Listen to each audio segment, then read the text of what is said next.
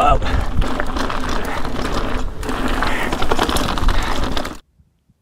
My friends, it's about time I took some of my own advice and got out and rode something new.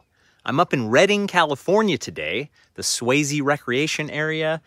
Gonna ride some Redding mountain bike trails. I've been wanting to get up here for years, and the best part about wanting to go somewhere for years, and the longer it takes, the better the trails get, the more trails there are. It's a win-win. You just gotta procrastinate a little bit, and then it gets even better. I was at the Sacramento airport a couple years ago at the baggage carousel. They had this big old TV screen that had this Redding mountain biking ad playing over and over. Every couple minutes, it'd be like, come to Redding, come enjoy the trails. It's great mountain biking. So you know the city is behind it. They know the power of mountain bike tourism, and it takes a lot of people to bring a mountain bike trail system to life. And when you have the city behind it, oh, that's such a good thing. As you may have noticed, the old Ripmo 2 is getting a little bit clunky and a little too loud over the past couple months or so. Man, when I first got the bike, it was all dialed and silent. And so I'm taking the thing back to the bike shop very soon. I've got a couple new parts I want to throw on, and we're going to give it a slight overhaul, hopefully, to get back to the silence that we all know and love. I can't be having no clanky, crappy bike. Once again, in true BKXC style, I'm just winging it. I looked at Trail Forks. I put together a route. I think it's about 17 miles, 3,000 feet of climbing, 2 big descents. That's what I'm looking for. Big climbs, big descents. The Redding Trail Alliance does all the great work out here, and they had this really nice sign right at the beginning of the trail saying who they are, what they do, and how you can help. A QR code where you could scan and donate. Just a place to look up for volunteering. They are doing it right. It's such a perfect little sign. How is it possible that something that simple can be that powerful, but you don't see it at every single mountain bike trail network around the world? Probably because they say, yeah, you could put a flyer on the kiosk, and nobody looks at the kiosk. I saw the kiosk over there, but I'm looking at Trail Forks and I think I know where I'm going. Forget the kiosk. Wow, look at these wildflowers. Beautiful. I've never seen anything like that.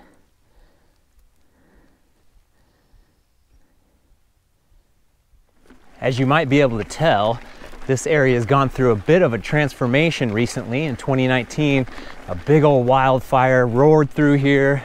And then in 2020, there was another big fire out here. I don't know if it was actually on these trails again or not.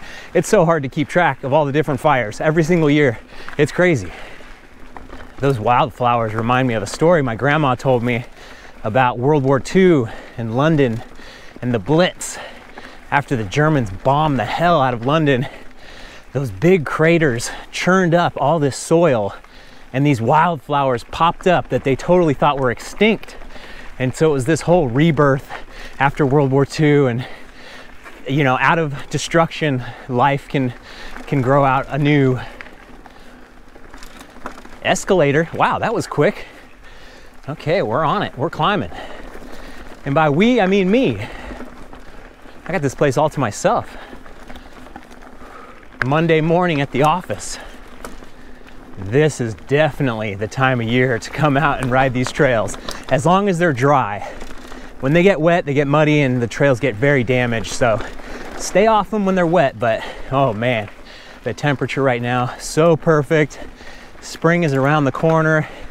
Then when summer hits in Redding, it's hellacious. So I don't recommend it, but if you happen to be in the area, go for it. Just bring a ton of water and leave early or ride late, whatever it is. This is the kind of place that is 100-degree days every day during the entire summer kind of place. The sweat is flowing, the gloves are on. I don't think the climb is over, but I'm looking forward to this little bit. Yeah.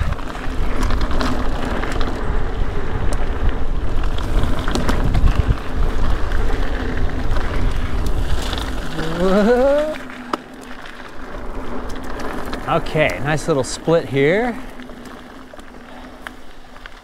Mule Pass Mountain, I'm gonna do that later. Oh wow, you can get to Whiskey Town from here? Ha, that's awesome. I did a couple different races at Whiskey Town years and years ago when me and my brother first started riding. One of my fondest memories is seeing my first bald eagle at Whiskeytown Lake. Oh, wow. I did not even realize that this whole thing connects into mega mileage. Whew. Not today. Uh-oh, I'm second guessing myself now. I think I might actually take on the Terminator Trail instead of Mule Ridge, because this Terminator is actually a downhill, and the Mule Ridge, I don't know how good of a downhill that is. It might just be more of a climbing trail. Ooh, we're doing it on the fly here, and I will get back to this point. I'm going to climb this whole thing again so I can get back to Mule Mountain Summit. Okay, let's do Terminator instead. Steep, rocky, rough. I like that.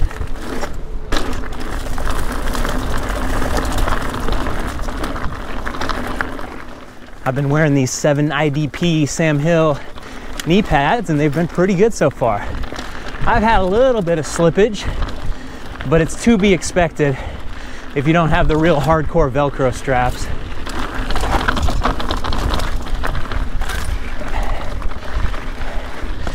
Very comfortable on the climbs and the descents. Whoa. And I did have a couple crashes at Rockville on that last video, and I don't remember my knees really hurting.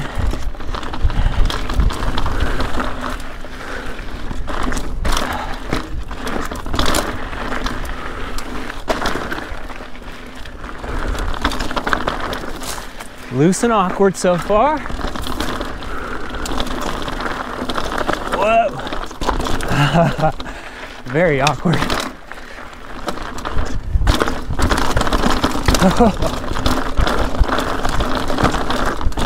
Oh, it looks sharp. Wow. Rocking and rolling for sure. Oh yeah.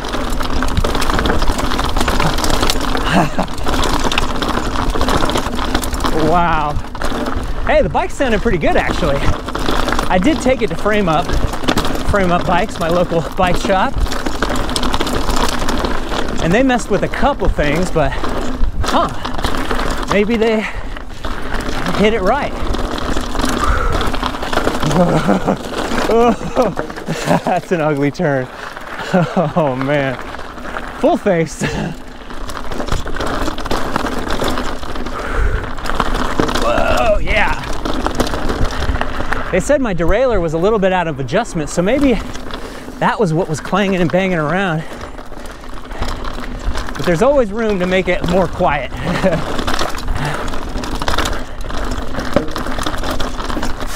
Woo! Oh man, hope that wasn't the whole thing. Wow, you can really see that devastation from the fire right here.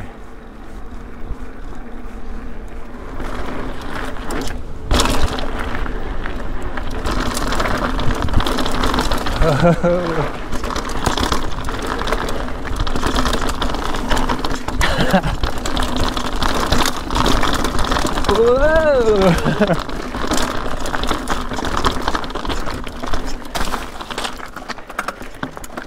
Whew.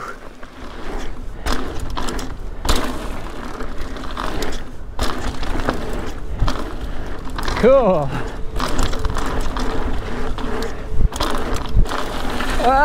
You can see where everybody goes off the trail right there.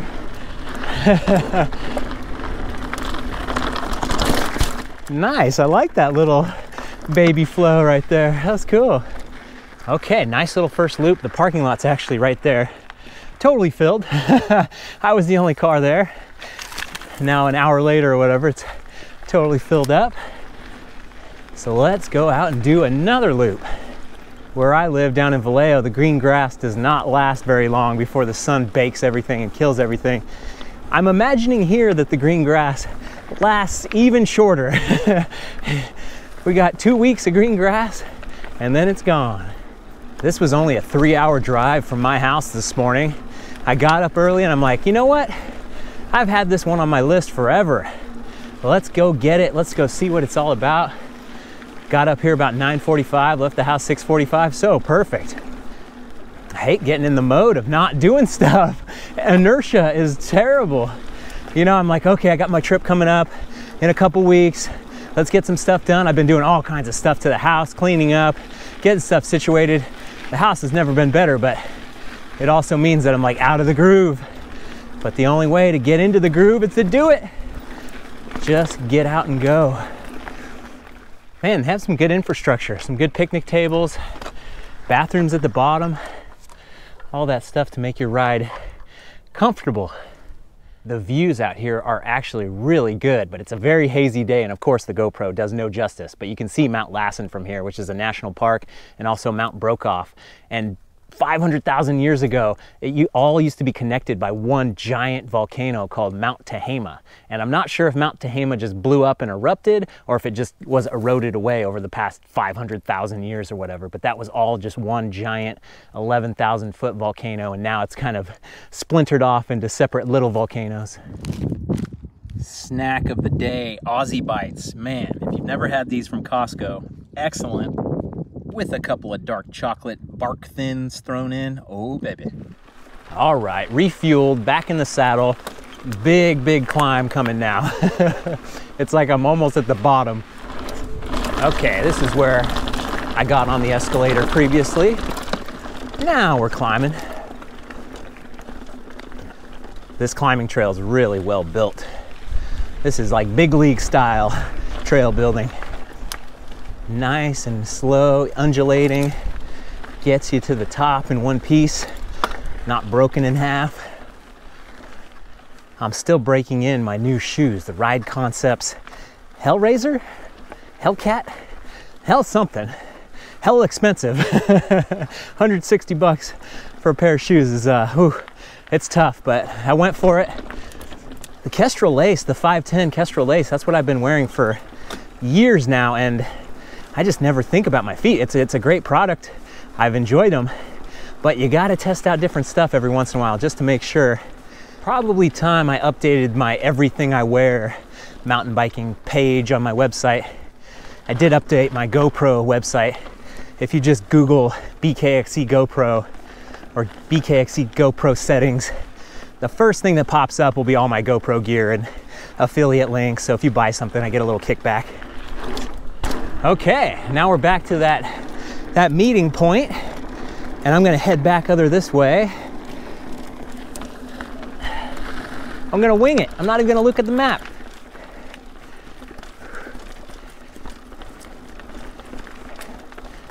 Oh man, now I'm thinking about that first bald eagle I saw and how that was probably 15 generations ago.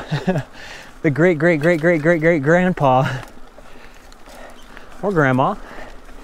I think the same thing about the hummingbirds in my backyard. I've lived in my house for 10 years now, and there's just always hummingbirds in the backyard. It's like, are these the originals? How long do they live? Are they migrating? Are they coming? Are they going? So many questions. Oh, I love it. The more you get out into the outdoors, the more wondrous it becomes, the more layers you peel back and just think about all this stuff that's happening all around us, out of sight. But every once in a while, you get lucky enough to glimpse it when you're out here. All right, I gotta get out Peak Finder and find out what that mountain is right there. It's called Shasta Valley. Never heard of it before. 6,000 feet high. I got lucky right there with the Peak Finder app. I love the thing, but almost half the time I'll be out in like some remote place and I bring open the app and it's like, you require a 90 megabyte update. And it's like, I just want to see what the name of the mountain is right there. And you don't have cell service and you never use the thing when you're just out and about in your normal day when it would actually update on its own. So luckily I have a little bit of cell service right there and it didn't need to update and I could actually see the mountain. Oh, wow. This is amazing. Oh, cool.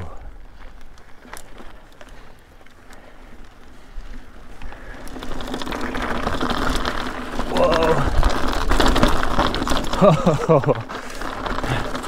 Slippy S-turn. It's cold over here on the north face. Let me get in that sun again. This is actually pretty neat. It's just a lot of mileage and it's pretty flat, but it's like weird backcountry zen. Just all alone, you can focus and think. pretty worth it. And this might be the end right here. Let's see. All right. Okay, now we hit the summit trail, out and back, get to the tippity top. Oh man, this is turning into quite the climb, which I am very, very excited about. The more time I'm climbing, the more time I'm descending. What, like 10-to-1 ratio or whatever it is, but it's gonna be good. Give me more.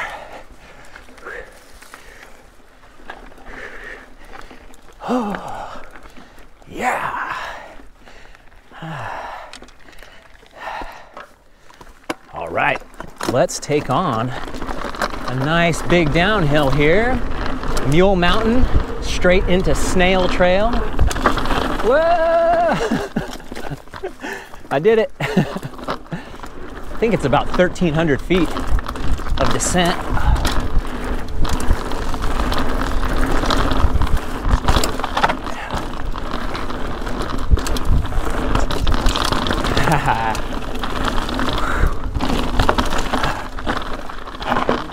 Yeah! Get your head around. Oh, I remember that on the way up. Oh, so loose right there.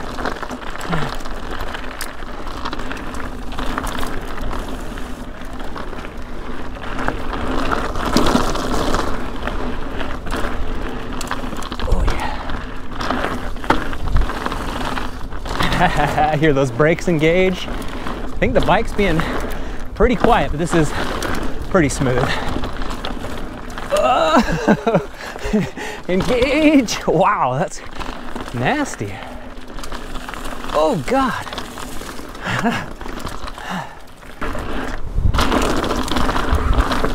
Whoa. The sun is poking through just bad enough. Flash in my eyes. Ah, this is cool.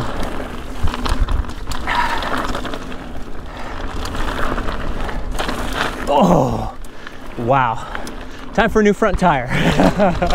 I think I've been running this thing for a year.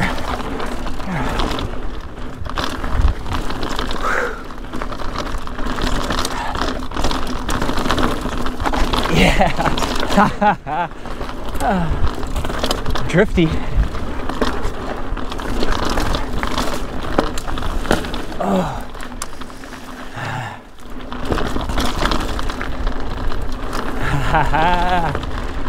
Snail Trail. Whoa, big old double. Oh yeah.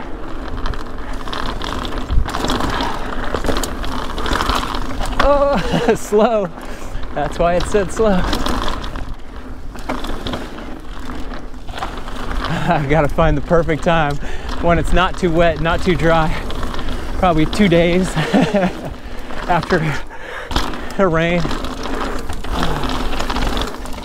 or 2 days total. Oh, this is cool. Whoa.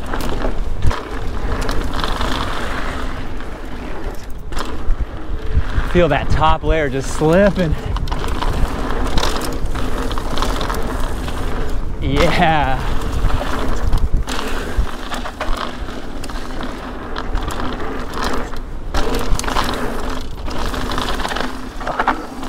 Whoa.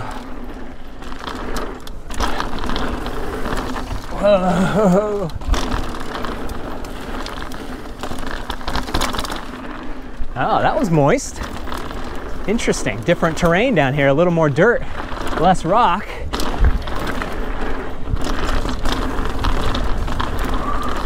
The sun is at the perfect angle to blind me when I'm going for some of these little pumps.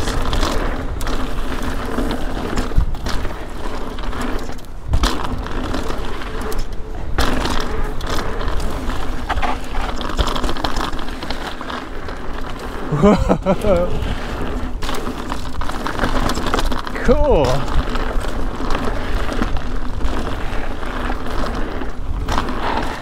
Flow for the whole family. I guess there are some jagged rocks here and there, but this is really nice. I showed a picture of my shoes on Instagram and everybody made fun of me for having the cleats so far forward. I thought you're supposed to have your heels down. Maybe I'll have to move my cleats back a little bit, test that out. Never bothered me for a second on the Kestrel lace. Oh, nice little jumps.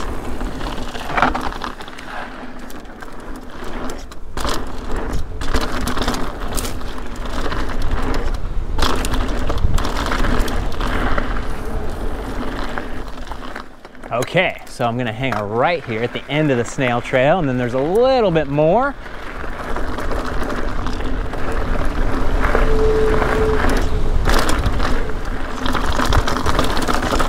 Oh, totally different terrain.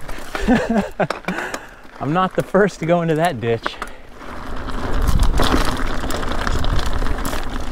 Okay, so I see that left trail, because this is not a trail. That's funny. This is the way.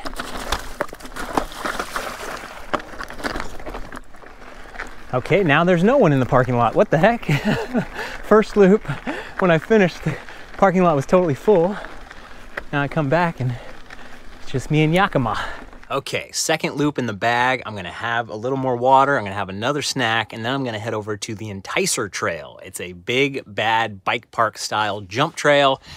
And we all know I'm a very beginner level with the jumps, but according to Trail Forks, people really love the trail. They say it's worth checking out even if you can't hit big gaps. So let's roll over there, let's go see it.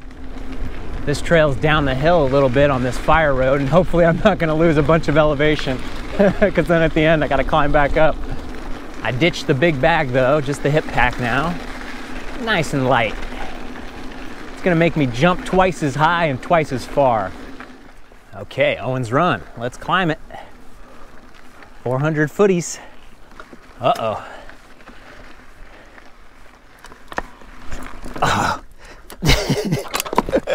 I was on it, I just stalled. Definitely looks like it's meant to go the other way.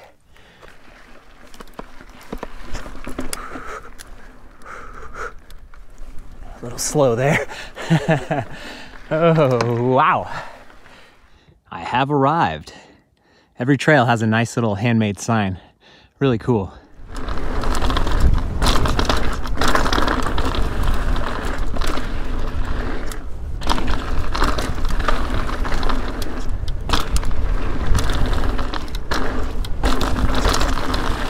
It's my goal to work on my jumps this year for real. Actually take a good amount of time, get a coach. Rich Drew from the Ride Series says he wants to help me when I get to Arkansas, and I think that would be really, really good. Whoa. Just so much pressure to be like, okay, we're gonna make a video and you're gonna learn how to jump. Something I've tried to do so many times. It puts so much pressure. Be like, ugh. Ooh, we got the double black on the left, giant gaps, okay. We got the blue over here. The cool thing about Bentonville, all kinds of practice jumps, just littered all throughout everywhere. So at least I will have good, place to practice.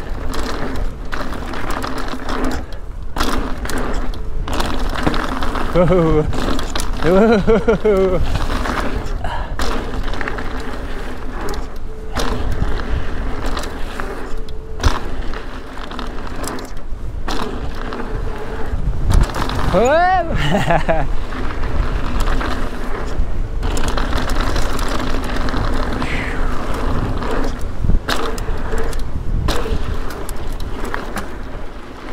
Yeah, it will be a magical thing when I can ride these trails as intended. It just, it's tough to have that skill set missing. Oh man, that was over quick. Every tool in the toolbox just takes deliberate practice to develop. And hopefully, I'll be able to make some time, make it happen. Or I could keep wishing, and we all know how far wishing gets us. perfect winter day. California. So glad I took my own advice, got out, rode something new. That was just about 21 miles. Not bad at all. Good climbing, about 3,000 feet of climbing. Just got to see a lot. And I think there's a lot more out here too, with the little single tracks that connect to other bits and pieces. Good on ya, Redding. Well, I was gonna go get some local food at one of the local places, but apparently nobody's wearing masks anymore here in Redding. So I'm going to McDonald's and I'm going to order on the app and they're gonna bring it to my car and I'm going to go home. If you find yourself on Interstate 5 doing a long road trip going north, going south, it's worth the stopover in Redding. It's not far off the highway. Check it out. Get a good little bit of trail riding in. And most importantly, do me a favor. Go ride something new. And maybe I'll see you on the trail.